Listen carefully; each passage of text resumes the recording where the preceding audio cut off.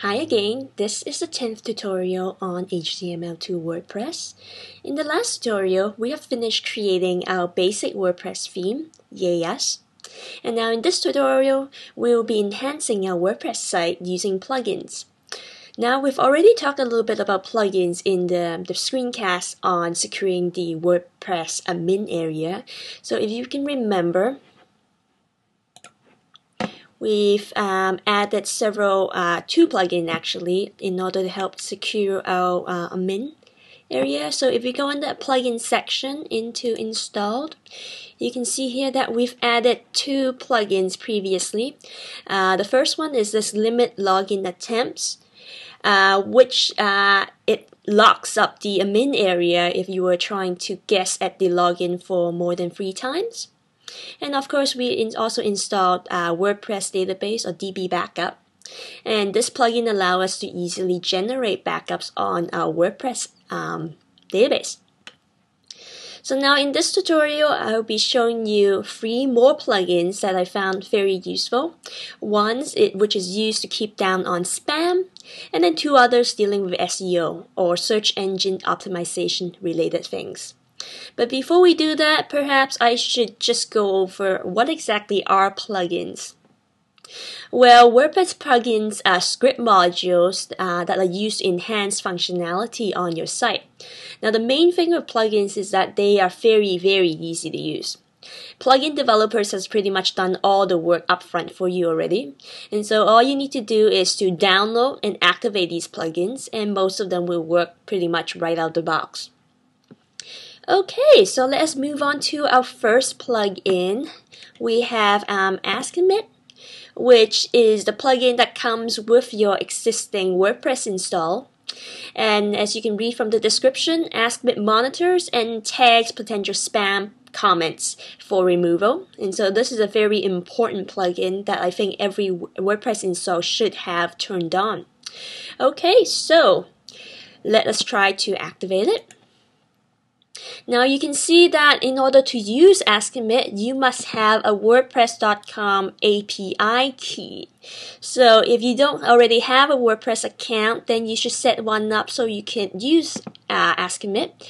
So I'm just going to open up a new tab and show you where you could set it up. Go to WordPress.com. Now this is .com site and not .org. And then go to their website. If you don't already have an account, hit sign up now. Otherwise, just log in and then go to the profiles page. And up at the top, it should display your API key. But if you don't have a WordPress account yet, just go in and sign up for it. This is super quick. Just fill in your username, password, an email address, and check the legal service terms. And just hit just a username instead of getting an actual blog, and then just hit next and then follow the process. And then after that, it should pop up your profile page, which will show you the API key right at the top here. Okay, so I'll just let you do that if you are setting up a new account, and just pause this video and then hit play again when you're done.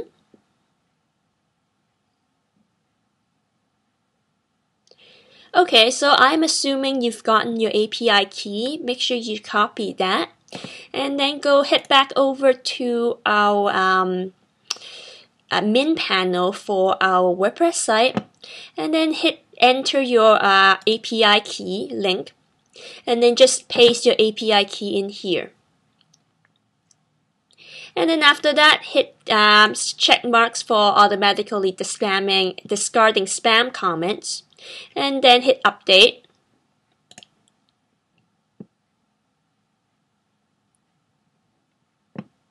And you should say up top option saved. Obviously right now I haven't entered a key, so it's asking me for the key, but you should have your key.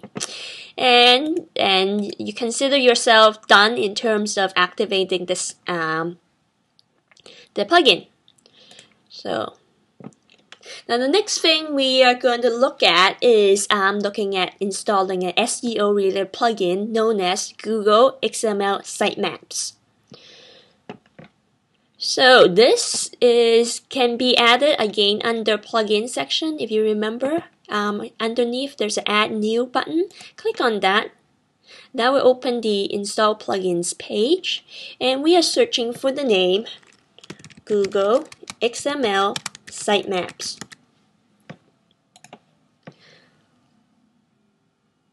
Now this plugin, Google XML Sitemaps, allows you to generate automatically an XML sitemap that can be used by search engines like Google or Yahoo or Bing, and that makes it easier for them to crawl through in order to better capture the content of your website. And therefore this is a very, very important plugin in my opinion.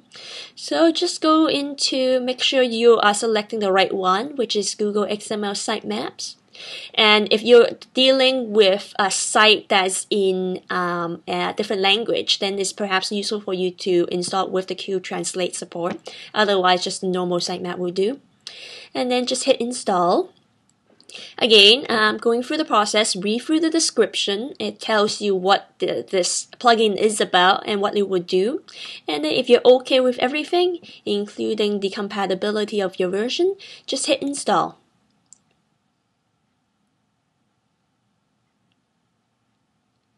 And it will be writing information to your folder. And you can see it's now done and installed. And so you can just activate it by clicking on the Activate Plugins link. And now you can see that the plugin has been activated.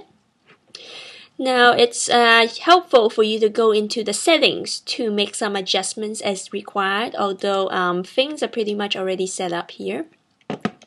So you can just ignore, well, for yours it's not going to show up because mine, I've just blocked the privacy setting to prevent search engine from searching from a blank site, essentially this demo site. So you can ignore that.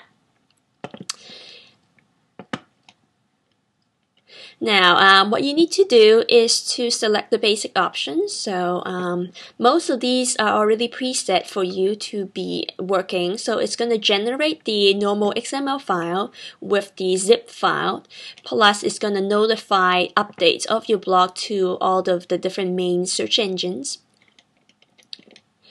And then if there is additional things you want to prioritize in terms of on your sitemap, then you can specify them here. Like what to include in your sitemap, things like your homepage or posts or static posts or categories or archives, etc. And then there's also categories that you might want to exclude from your sitemap. And also you can here specify the change frequency, and this will help the plugin and the search engine to determine how frequently they should crawl your site. And of course, priorities of what is the most important page and what pages aren't as important. And then you can hit update option when you are done. And then also remember when you are generating a sitemap, always hit this, click here to build it in the first time, for the first time you're installing this plugin. And it would run a little while by itself in order to generate the sitemap. So right now it's crawling through, or not crawling, but it is looking at all the pages within your database in order to generate your sitemap. And it is done. Alright, so that was easy, hey? So we're done with the XML sitemap generator. And then we'll move on to our last plugin, which is HeadSpace2 SEO package. So going back into the plugins tab, click on Add New again. And then in the search, type in HeadSpace2 SEO.